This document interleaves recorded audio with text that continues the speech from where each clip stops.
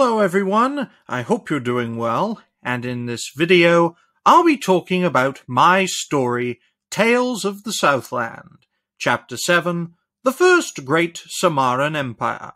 I hope you enjoy, or at least find this video informative. With the saving of Gomara and the enslavement of the southern savages by the legions of Samara, the Gomaran region was surrounded with the Semaran heartland to the north and west, as well as the southern Semaran governorships in what would become Dwarven Stonland and the land of the elves, the land of Nature.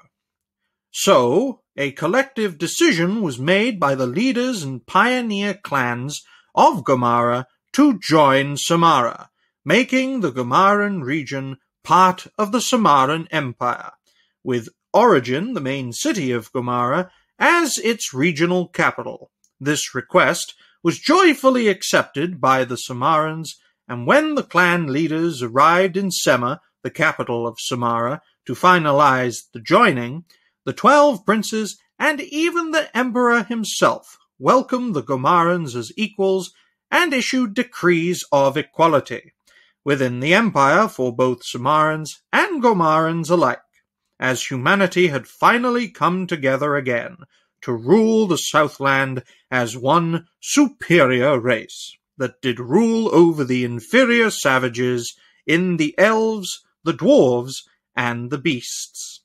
And so the first great Semaran Empire came to be.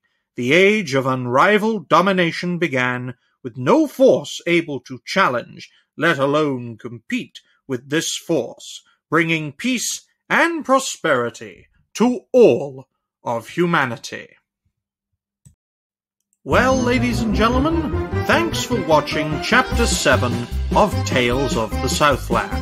I hope you enjoyed this video, and for more Tales of the Southland, check out the playlist on your left.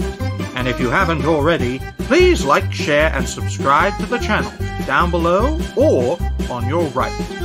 And until next time, ladies and gentlemen, bye for now.